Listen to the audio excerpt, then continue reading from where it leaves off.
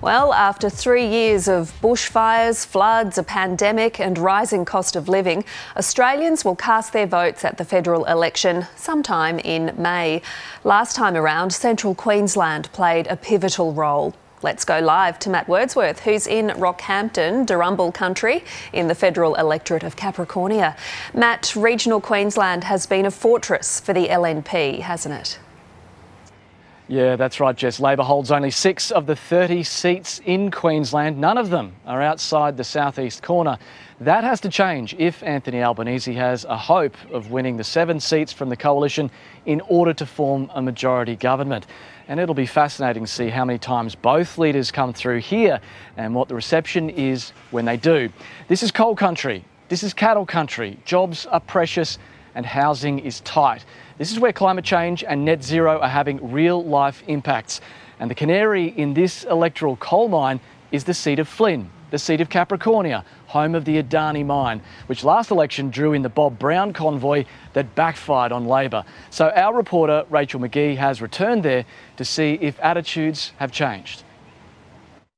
This is Clermont, where mining and agriculture are the lifeblood of the town. Clermont's been up a lot of dry gullies before. It's also where Bob Brown's anti-Adani convoy landed during the last federal election campaign, angering locals with its anti-coal message. They weren't welcome. The convoy was seen as a pivotal point in the election campaign, which resulted in a huge swing to the LNP in Capricornia, not what Bob Brown intended. He ended up being a great ally for the Conservatives without realising it. Personally, I think it cost Labor the election in that year. I can't see them making the same mistake twice, that's for sure. Clermont local Alan Scott was there. If we keep mining alive, we get Adani up and running, should have flow-on effects to the town. 3 years on, he's still fighting for jobs. It will be front of mind when he votes. Not just for myself, but for my family as well. And for us living out here, those jobs are in mining and agriculture. It was here that tempers boiled over as the anti-Adani convoy rolled into town. With thousands of mining jobs in the balance, locals galvanised in support of the project, turning their backs on Labor. This time round, jobs and climate change are still key, but increasingly other issues are at play. At the Emerald Rugby Club, parents worry about the future. It's about providing balance and providing opportunities for our kids so they don't have to move away. I think it's just important that we are not forgotten out here. Things like infrastructure, education, more opportunities for our kids, medical. Farmer Michael Burridge is focused on climate change. I think people have got to get over the thirst for fossil fuels, mate. Yeah, the technologies are there now for renewables. He's retiring soon and will pass the farm on to his children. I've had a pretty good run, but I worry about the kids and grandkids. For Emerald resident Rachel McDowell, better investment in regional and rural communities is key. We don't get the same healthcare, we don't get the same education standards that everyone gets in the cities. But she admits she's lost faith in all parties. If Mickey Mouse was running, I probably would vote for him. Rachel McGee, ABC News, Emerald. Well, we've lost the line to Matt momentarily in Rockhampton, but we'll take a look at the seat of Flynn that pundits are watching with close interest. Matt went along to see what voters there are thinking. At these beachside markets near Gladstone, it's a warm Saturday afternoon. The music is playing and the coal ships are parked up on a hazy horizon. What's the biggest issue around here? I suppose work. Everyone's getting screwed over at some point, whether it's coronavirus or something. Got to look after pensioners, mate. Old people and pensioners. We're all going to be old. We're all going to be on a pension one day. When I say the word federal election, what goes through your mind? More funding to the regional towns. I think maybe more affordable childcare. It's quite expensive at the moment just to be able to go back to work. Do you like the balloons? Working the passing crowd is Labor candidate Matt Burnett, whose party was punished in 2019 for its position on coal. What was the problem with it? And I said they wouldn't say coal. That was the issue. I will say it, and I'll say it every day. I've been in coal mines in Blackwater just recently, standing there with coal miners and saying, I support your jobs. Matt Burnett is a well-known face in Gladstone, 22 years on council, the last 6 as mayor. The seat of Flynn is so much more than the urban area of Gladstone. It only accounts for less than half of the population of Flynn, but 2 industries dominate. 1 in every 8 workers is either in mining or in beef cattle, and you only have to look out the window to see why Central Queensland is the beef capital of Australia. So, Will, tell me about what we're seeing here. Well, this is, I guess, biodiversity is what it is. Will Wilson is a 4th-generation farmer at Calliope Station and a powerful voice in the state's farming lobby group AgForce. It's really, really simple. If you want to grow rural and regional, get your infrastructure right, you need water, you need roads and you need communication. He says the area has grown on coal, but renewable energy projects involving solar or wind are being pitched to farmers across this region. I think in the election campaign it'll be something that's on everyone's lips. But I'd hate to see it become a them and us thing. Obviously it will be a tight contest.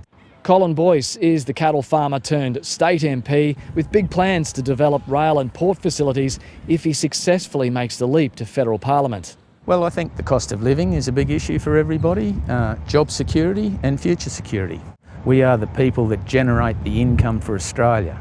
So this is the state of play electorally in CQ. You've got Capricornia, which is heavily influenced by the population size here in Rockhampton, and Flynn, which takes in Gladstone but lots of country communities as well, from the fruit growing regions around Gayndah in the south to the sprawling grazing areas around Emerald in the north. The LNP holds both. Michelle Landry has taken her seat from an ultra-marginal to a margin of 12.4% and is facing the same ALP opponent as last time, Russell Robertson.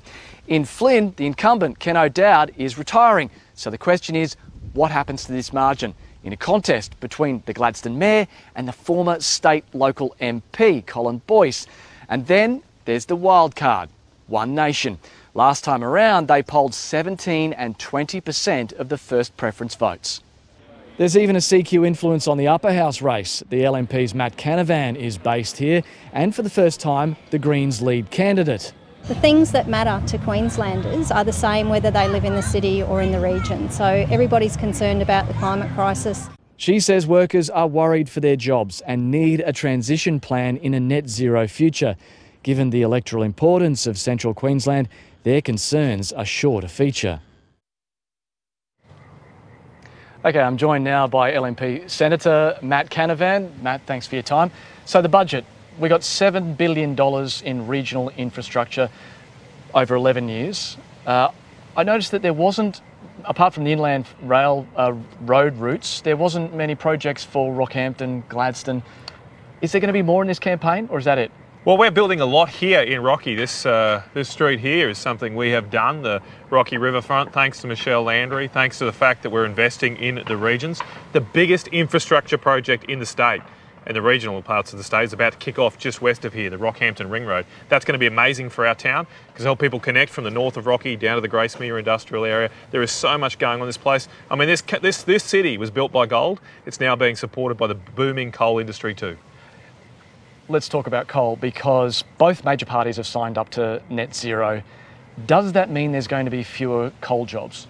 Well, look, I think it's a real issue for our country. Now, the LNP's not going to put taxes in place, but if we move away from coal, sure, we're going to have fewer people working in this industry. That'll hurt regional towns like Rockhampton, Mackay, all through this area. So I'm sure people are going to be asking you, like, can you guarantee my job? I can't guarantee anything, but what I can guarantee is we won't put taxes on coal mines in this area like the Labor Party will. That we'll continue to support the growth of the coal industry like we did with the Adani mine. And our coal, our high quality coal, is in record demand around the world right now.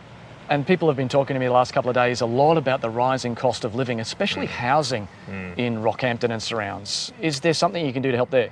Well, look, what we need to do is get more land out, and that's mainly a job for local and state governments. But it is great news, it's good news that more people are moving up here and want to buy houses. That is pushing the price of land up. We should respond with more development, attract more people here. That's got to be done over the years with proper planning. And we were talking about the Adani convoy. Do you think that the margins for Capricornia and Flynn are safe for your party? They're never safe. They're never safe.